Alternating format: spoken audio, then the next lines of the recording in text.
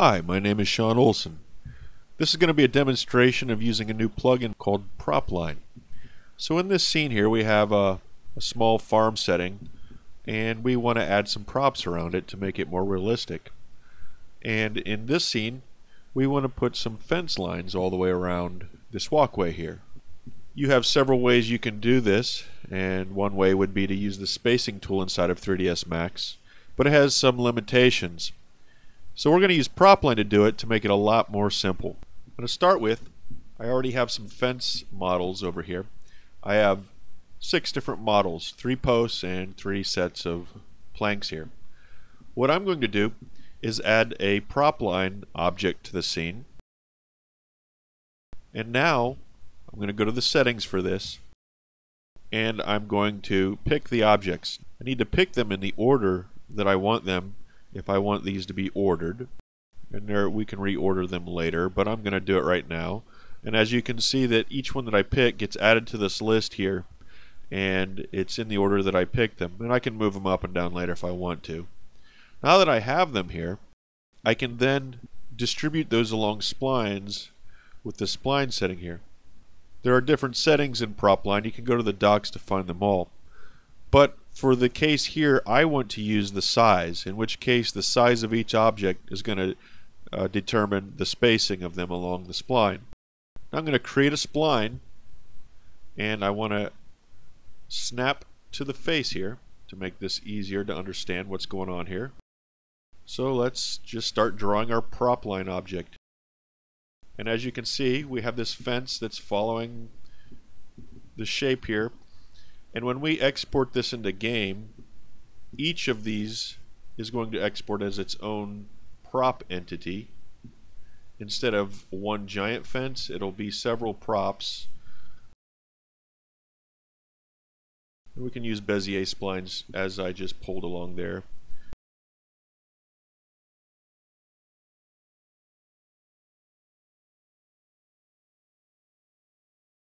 We're just going to stop there for now. Now we have a place over here that's a little messed up. It's because the shape of the spline. We can go in here and edit this as needed. And this was determined by the way I dragged the line on the surface. Sometimes you have to pay attention to that kind of thing. Alright, so now that we have this up here, we can go in and tweak it later. I just want to show you the essential basics of this at the moment. I am actually going to change this a little bit here. It will make what I'm going to do a little bit later a little bit easier.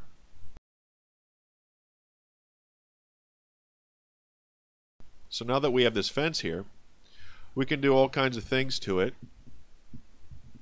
including we can vary the offset and size of these. So like we'll go back to the settings for here and we can go to the transformations of this, and we can do some things like randomizing offsets and rotations of these. So for example, if I wanted these to randomly rotate just a little bit in the z-axis and add a little bit of that in negative and positive. You don't want to go too far in this specific scenario, the fences that need to kind of line up, but with ones that you want to turn a lot, we can make them go a lot more. We can randomly offset the Z, so this would be up and down. So I'm going to do -3 and +3, so they'll be up and down. That's a little bit drastic for what I want here.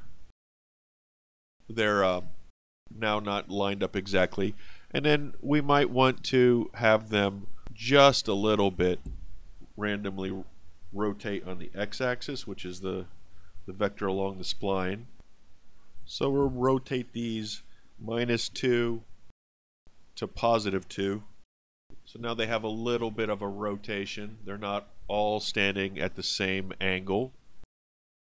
And there are more options that you can use this to control, but now we're going to show you that we can use prop lines, separate prop lines, and reuse the same spline to get an effect. So in this case, we want to add some grass along the base of this. So I've already created a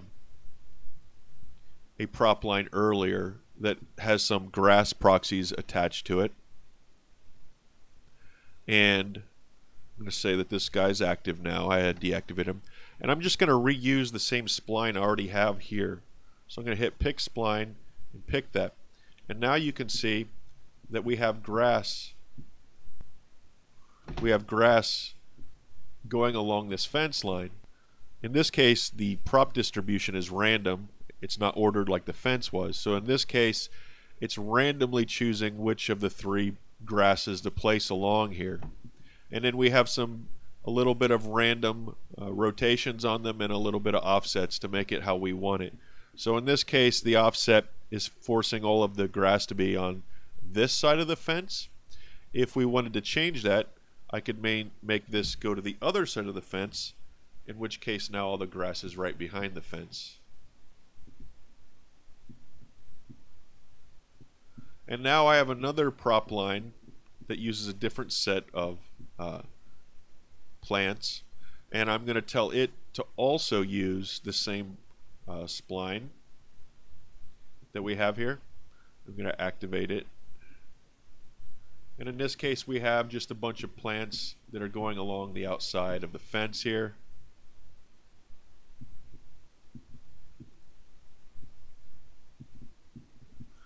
So this is a good way to use splines to control the distribution of your props in your scene. Right now it's all parametric, so there are only actually 3 objects here. Each of these sets of props is one object. So the fence is one object, this set of plants is one object, and the grass is one object. I can collapse those, I can instantiate those, the button down here, which will actually put them out as individual objects, which you can further tweak to your needs then. There are other features that we haven't gone over, and I'll cover those in another video. But hopefully you understand now the value of using a system like PropLine. If I just edit that one spline that controls all these, all of the prop systems will update to follow it. And it's a good way to work with other systems like Corvex, because we can use the same splines to build world geometry and then populate them with props with the same contour systems. I'll go over that in another video.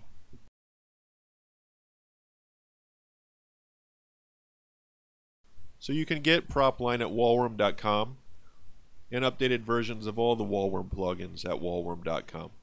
Again, my name is Sean Olson. You can learn more about me at my website, seanolson.net.